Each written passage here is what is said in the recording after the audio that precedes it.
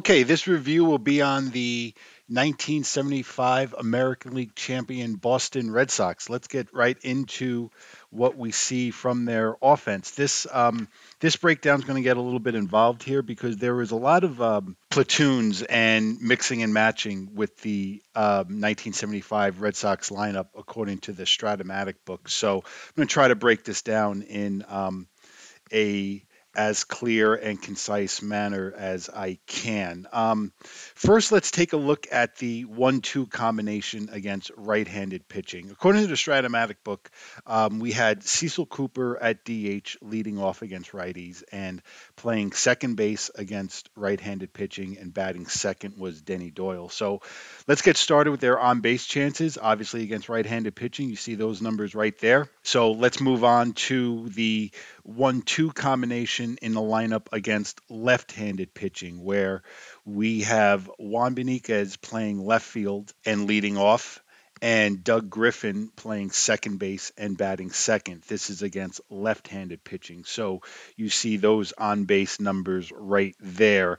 The numbers out of Doyle and Griffin, your second base platoon, and also platooning when it comes to hitting second in the order, both of those numbers come in way too low for my liking. Now let's break down the meat of the Red Sox order. And once again, there was a lot of changes depending on whether they play or where they hit in the lineup. For example, let's first take a look at Carl Yastrzemski. The everyday first baseman, the Strat-O-Matic book has him hitting third against right-handed pitching, and they have him hitting sixth against left-handed pitching. And let's take a look at Yastrzemski's hits with runner advancement, and you could see it wasn't one of Yastrzemski's best Strat-O-Matic cards. Obviously, those numbers can go up a little bit depending on ballpark effect, hits and home runs, but those numbers are definitely down.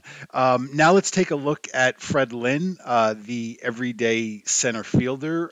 Fred Lynn would hit cleanup against righties, and he would hit fifth against lefties. And you see Fred Lynn's hits with multiple base advancement by a base runner. This was obviously Fred Lynn's rookie year, and this was the first of what would be many very good Strat-O-Matic cards out of Fred Lynn. So you see those numbers are real solid, especially against right-handed pitching. That is very good production out of Fred Lynn. Now let's take a look at Jim Rice versus left-handed pitching. According to the Strat-O-Matic book, he would hit cleanup and DH, and versus right-handers, he would hit fifth and play left field. And you see Jim Rice's hits with multiple base advancement. So you got decent production out of Jim Rice. Now I'm going to break down two more players for you, and this is really, to me, what really makes this 75 Red Sox lineup go. These are two cards which really jumped out at me. First, I'm going to give you the everyday right fielder, Dwight Evans. Now, Dwight Evans, according to the Strat-O-Matic book, would hit third against left-handed pitching, and he hits seventh against right-handed pitching. So what I'm going to do is I'm just going to show you Dwight Evans's numbers against left-handed pitching.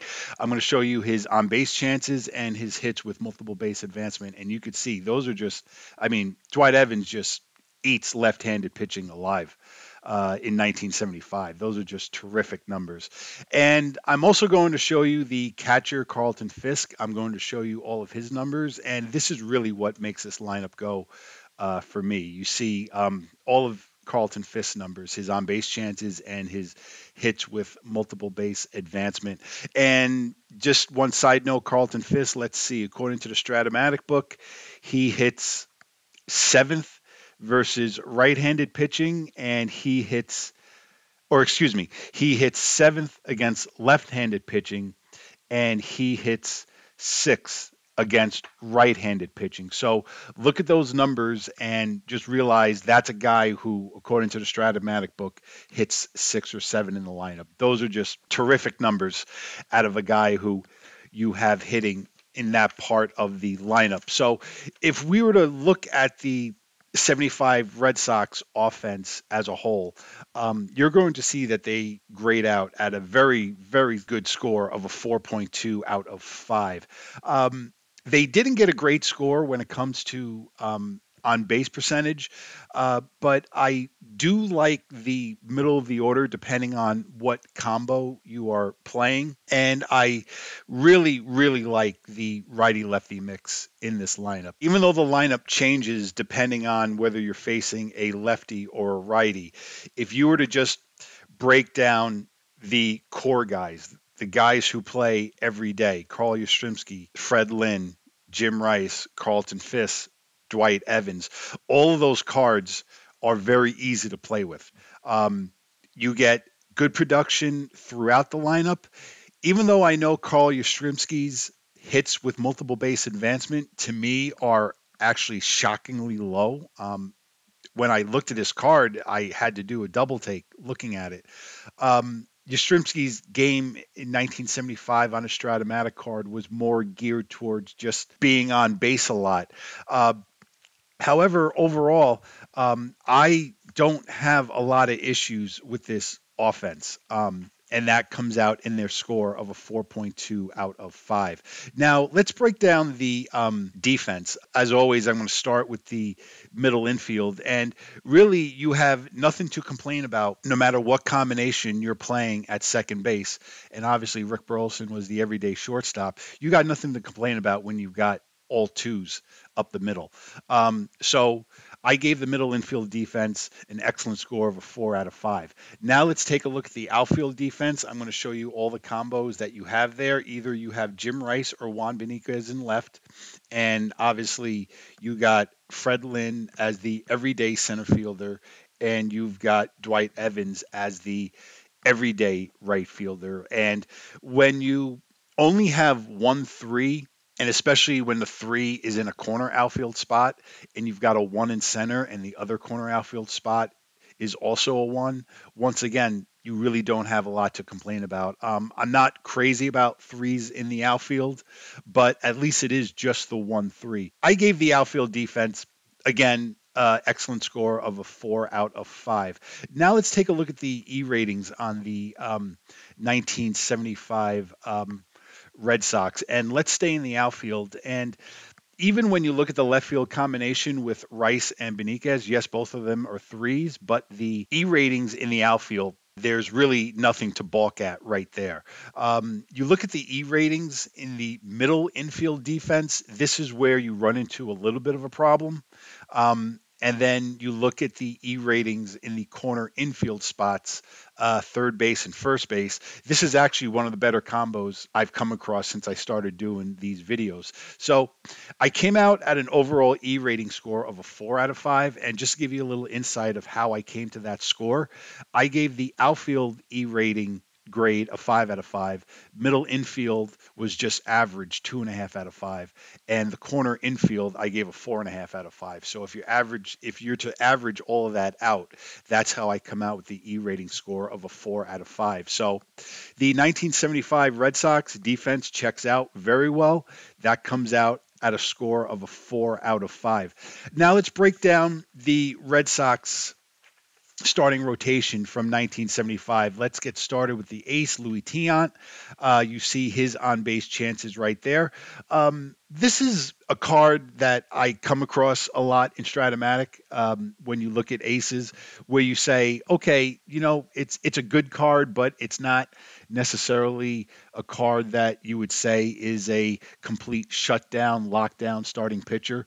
But these cards, lots of times, I tend to land on a score of a 4 out of 5, and I feel good about that rating when it comes to Louis Tiant. This is a solid card out of Louis Tiant, so I feel good about the 4 out of 5 rating. Now let's take a look at the starting rotation depth. Going to show you the numbers for Rick Wise, Bill Lee, and Reggie Cleveland. You see all of those numbers check out well above average. The only issue that I have here is with Reggie Cleveland. He has a lot of power on his card against right-handed hitters, so I'm not particularly crazy about that. But if I was to look at the 75 Red Sox starting rotation overall, I really don't have any major issues with the starting rotation depth. None of these cards are really going to make or break you. These are all just what you would call good cards. Yes, they are hittable cards, but they are at the same time guys who could go out and give you 2 or 3 runs in 7 innings pitch. So overall, I gave the Red Sox starting rotation depth a score of a 4 out of 5. So the 1975 Red Sox starting rotation grades out as a 4 out of 5. Now let's get into the 75 Red Sox bullpen. First, I'm going to break down the closer from that year, Dick Drago. He had 15 saves on the year, and you see his on base chances right there. This is a card when you look at it and you don't say, okay, this is my closer no matter what. I actually look at Dick Drago as more of a guy that you use as a righty to get righties out. But if this is a guy that you're counting on to close games, then I have to say that this is no better than just an average card. So Dick Drago grades out at a 2.5 out of 5. Now let's look at the Red Sox bullpen depth.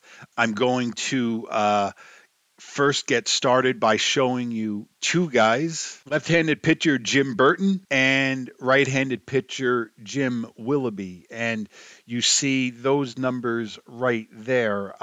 Willoughby's numbers versus right-handed batters looks good on the surface, but once again, we run into the issue where there are a number of power opportunities against left-handed hitting.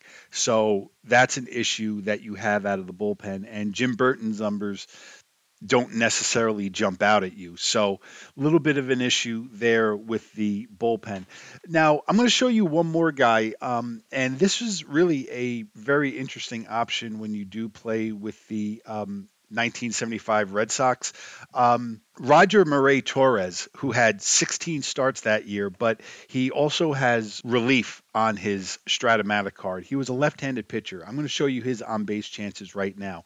This is a guy who I would strongly suggest using in a prominent role out of your bullpen if you find yourself playing with the 1975 Red Sox. And this was a card where I was breaking it down, where I was saying, okay, well, this is really a very interesting option out of the bullpen, because if you look at his numbers, left-handed batting, and you look at Dick Drago's numbers versus right-handed batting, there are some options here for mixing and matching. Once again, it just has to be managed properly. But with all that said, as I looked at all the cards from the Red Sox bullpen, nothing pops out at you. Nothing really says where, wow, this is a good bullpen. At best, I would just call this an average bullpen. So once again, I landed on a score of a 2.5 out of 5 for bullpen depth. So the overall bullpen just grades out as average. So they score a 2.5 out of 5. So if we were to peel everything back and look at the 1975 Red Sox as a whole, you're going to see that they grade out at a 3.7 out of 5, which is actually one of the more disappointing scores that I've come across since I started doing these videos. This was a team where when I first sat down to look at all the cards and start writing down my grades, I thought that this would easily be a team that would score a 4 or higher. However, I guess since it's been a while since I actually sat down with 1975 Red Sox, I kind of forgotten just how many issues that this team had with the bullpen. And you could see that is really, really what dragged down the 75 Red Sox overall score. So that's my grade on the 1975 Red Sox. They get a 3.7 out of 5. I thank you all for watching. And my next video, I'm going to stay in the decade of the 1970s and do a review on the 78 World Series champion New York Yankees. Have a good day, everyone.